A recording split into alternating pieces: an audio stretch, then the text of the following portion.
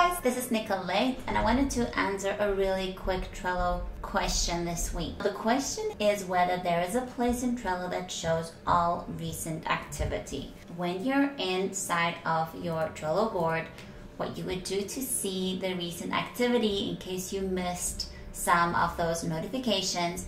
So you go to Show menu, you click on Activity, and there will be listed all of the activities for that specific board. You can also go Load More Activity right at the bottom, and it will load even more notifications about that specific card. So if you're scared that you might have missed something, then this is the place where you can come and find those notifications.